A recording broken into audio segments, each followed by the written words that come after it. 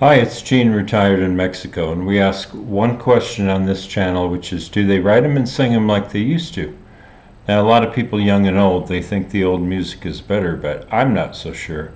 And today we're going to hit the poll winner. It was kind of a tight race between two bands, but Clown Core seems to have won out with 19 out of 50 votes, so that's a pretty strong endorsement. And boy, I'll tell you, I think you guys are trying to test me on this. I've done just a little research into the lyrics and into the band, and I'm not quite sure.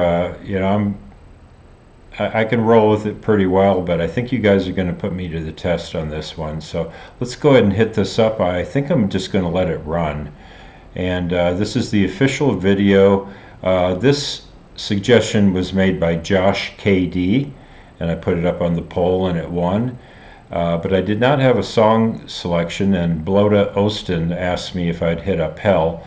So thank you, Josh and Blota, for this recommendation. So I'm going with the video Hell because he was actually the only one that made a song recommendation, and it seems to be one of their more popular songs. So let's go ahead and hit this up.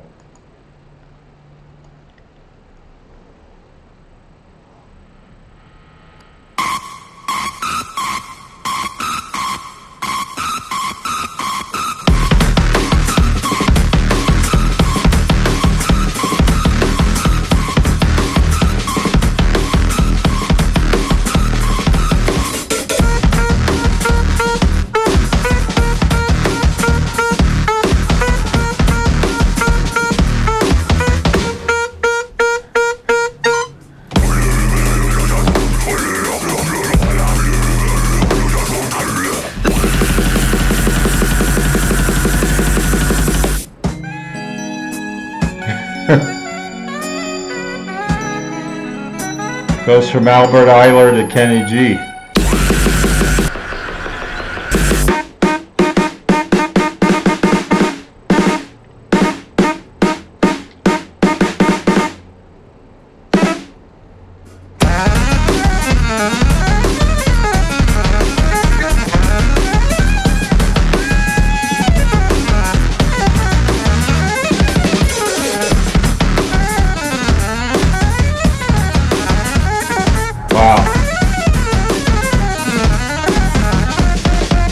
Cooking.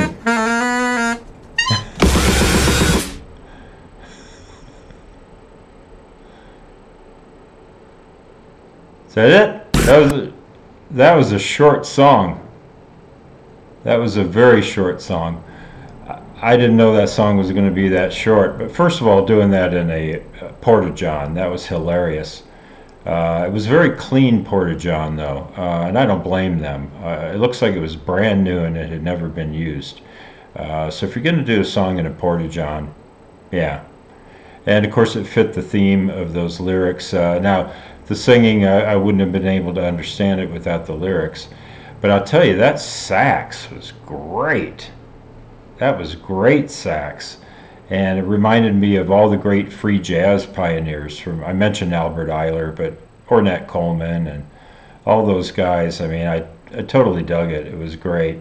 And they both played keyboards, and then you had the drums, and that was it. It was pretty simple, pretty short.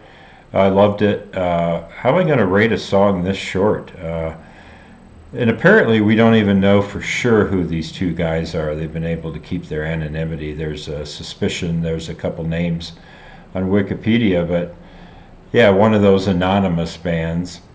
And got the clown masks and hilarious presentation. Loved it. But the main thing was that sax. I really latched onto that, especially the last solo.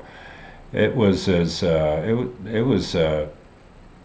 ace all the way. So yeah, I loved it. I can see how these guys are sort of genre defying, only because they mix these different styles. You've got kind of the new metal thing and the free jazz, and then you've got that drumming style. And so yeah, I get what they're doing. Pretty funny. So I'd have to hit it more to really know what I think about them. How would I rate this? I don't know. I mean, I would rate the sax an A+. That was great.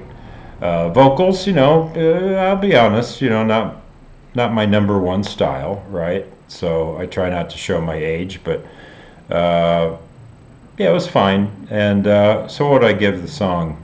I don't know, probably an A minus, but the sax killed, so I loved it. And I loved the video and the sense of humor these guys had, the clown masks and the porta-john, so that was awesome. So thanks for recommending this.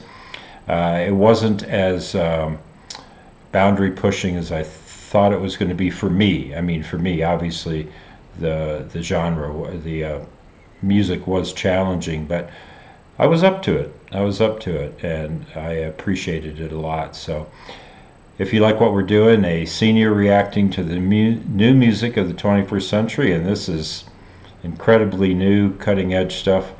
Clowncore, yeah, I gotta tell you, I never heard of these guys. I would have never checked them out if it wasn't for you. So hit that like or subscribe button. It really helps. We're coming up on 1,500 subscribers. I'm very grateful for that, and maybe we'll do a live stream, I'm not sure yet, to celebrate that. And as we say here in Bonita, Mexico, buen dia.